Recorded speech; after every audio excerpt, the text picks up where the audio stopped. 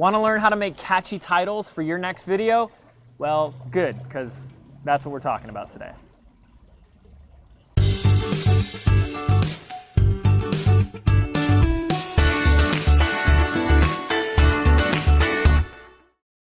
Oh, I got a good question here. This is from Jessica Sittimer, the Green Light Coach. Thank you, Jessica, for the question. And she asks, I'd like a video on titles from a marketing point of view. I've seen your videos where you talk about keywords, but what I'm curious about is, I know what my clients need, but it's not always what they want or what they're searching for. So how do you create clever, catchy titles that attract clients while still providing the content that they need? Not a bait and switch, but an attract them with what they want and give them what they need. Thanks, James, you rock. Well, thank you, Jessica, you rock too. Now, there's two parts to this question, and the first part was really about saying, I know what they want, but I really know what they need. And you need to be careful with this, because at this YouTube level where you're finding new people, or new people are finding you, you need to really make sure that your videos, your blog posts, the content is all starting with topics that they are looking for. You market what they want and you sell them what they need. Now, let's go ahead and talk a little bit about catchy titles, because that's something you do want to know more about, and I think that's extremely important. I like to blend 50-50 of having the good keywords in my title and my description with a good catchy title.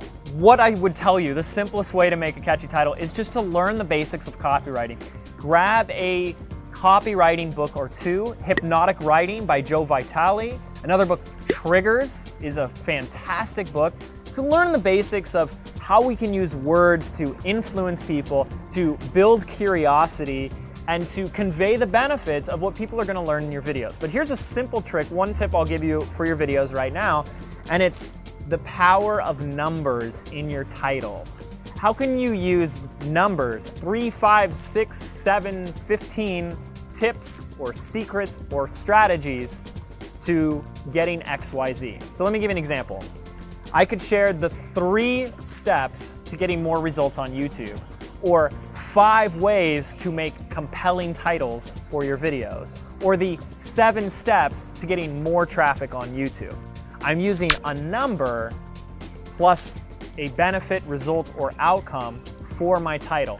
What this will do is it'll tell people exactly what you're going to talk about in your video, but it also gets them a little curious about, what are these different ways? And do I know all those ways? Maybe I should watch this video to find out. What are the 3 ways? Because I only knew 2 ways. So let's go ahead and drill this down and look at a real live example. So I'm actually over here on Jessica's channel, the Green Light Coach. Make sure to subscribe. And I'm looking at a few of her videos. Now, actually, a lot of them have some really good titles, but I'm looking at one right here where the title is just called Green Lighting Your Career. Now, I'm aware that green lighting is an industry term in the entertainment industry, but you need to ask yourself the question, is that what people, your audience, are truly searching for?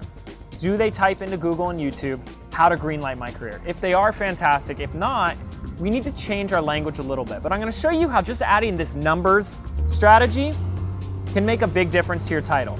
So we could do something at the front of the title, something like 5 steps to greenlighting your career, or 5 ways to greenlight your career. The other way we can do this is we can put a number at the end of the headline or the title by putting a date stamp on it.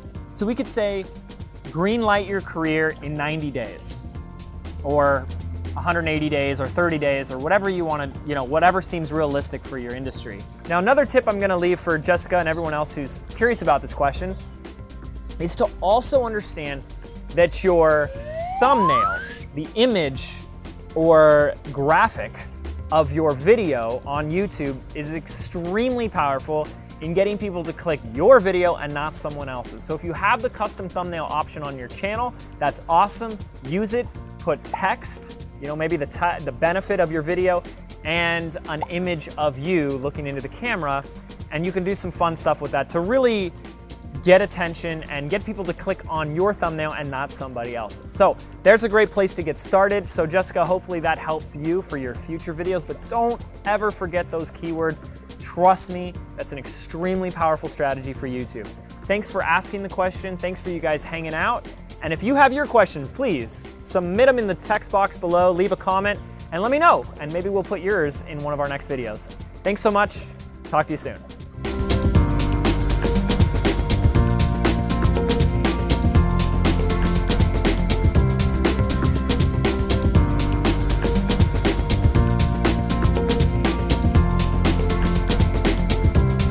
Still trying to figure out all this YouTube and social media stuff? Well, I got you covered. Click the link below to download my latest guide, the YouTube Traffic Report, to finally give you a clear-cut strategy for online success with video.